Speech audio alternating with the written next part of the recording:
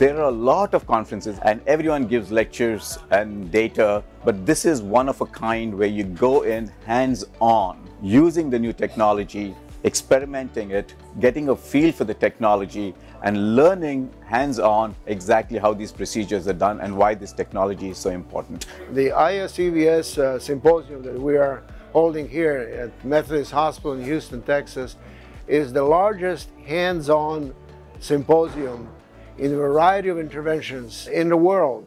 It has not been done or achieved anywhere else.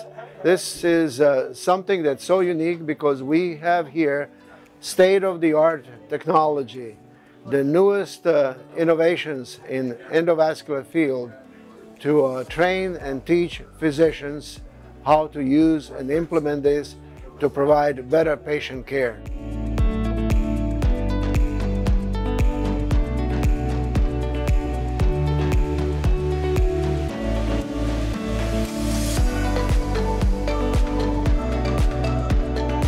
Having such a great wealth of resources and having different X-ray techs at every station, having all of the equipment available to do the jobs that we wanted to do, it was really a great opportunity. It was like having a big endovascular playground where you could test out all of the different equipment in a controlled environment. As a physician assistant, being able to work with the different surgeons and really grow my depth of experience has been a great opportunity. Well, there's certain things that you can't learn in the classroom, and obviously when you're working as a clinician, the mistakes are costly. So here you can experiment with the devices, you can try things you've never tried.